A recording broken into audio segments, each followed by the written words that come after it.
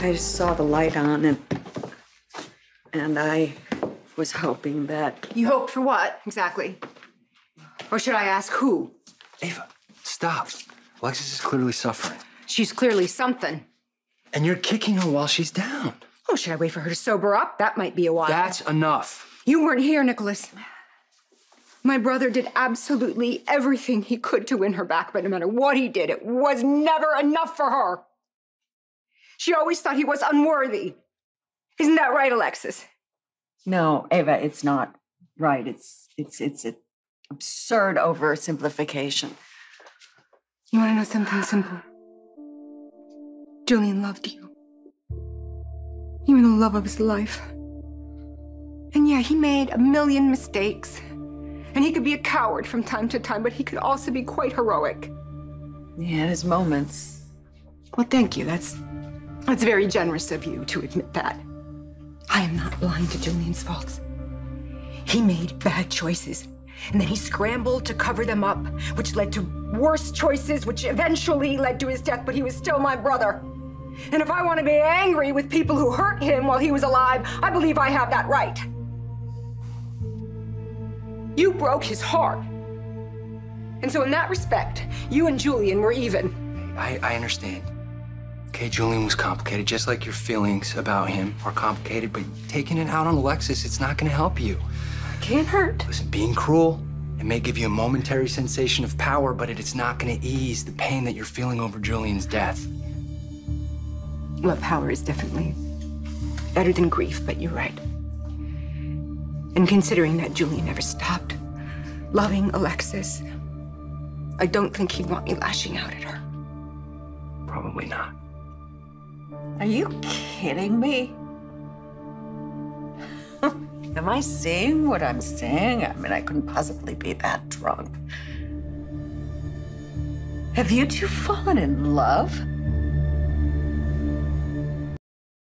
As absurd as it is to listen to a lecture from a woman who blackmailed my nephew into marriage, but to think you two actually have feelings for each other is... I don't expect you to understand how our relationship has evolved. And yes, it's true, our marriage may have started out on tenuous terms. I think the term you're looking for is tortuous. Oh, torches. Well, that's a legal term, is it not? Are you still allowed to use those after being disbarred? I've some non-legal terms coming to mind. Would you like me to share them with you? What I would like is for you to understand that while Nicholas and I started out as adversaries, we have developed a connection that is deeper,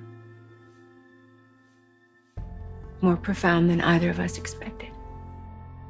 Wow. An entire field can be fertilized with that amount of force. Just said to Ava about how cruelty is no way to deal with grief. It applies to you too. How many times does the same scenario have to play out for you, Nicholas, before you realize that it always, always, always ends the same way?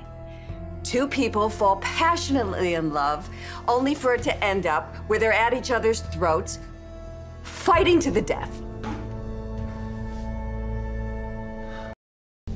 Okay, how about we sober you up and call it a night, huh? Oh, no, let's not.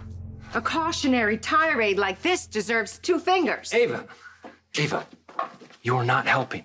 Maybe I don't want to. There it is. The biting repartee, the caustic humor. It's foreplay, isn't it? Thank you. I am not going to discuss what goes on in my marriage bed. Marriage bed. With my aunt, especially when you are in this condition. You know, you're right. It is very inappropriate for me to discuss things like that with you. Thank you. So, Ava, let me ask you.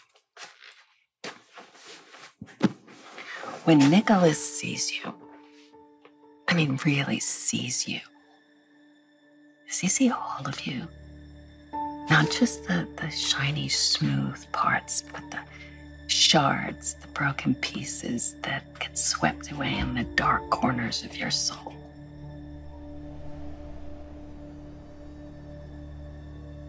Yeah. I believe he does. It's thrilling, isn't it? To expose yourself in that way to someone that you know you're not supposed to trust, but you do it anyway. I mean, it's so intoxicating and forbidden, and it just makes you want to devour each other, right? Wow. That is really something. Now that your law career is in the rearview mirror, perhaps you want to start a new career, writing romance novels. You know, you were wrong about Julian and me. It had nothing to do with him being unworthy. That had nothing to do with anything. Could fool me. It's because he was bad for me. I loved him so much. I know. So then why? But it was crazy love. Literal crazed love. And it was great. I never felt more.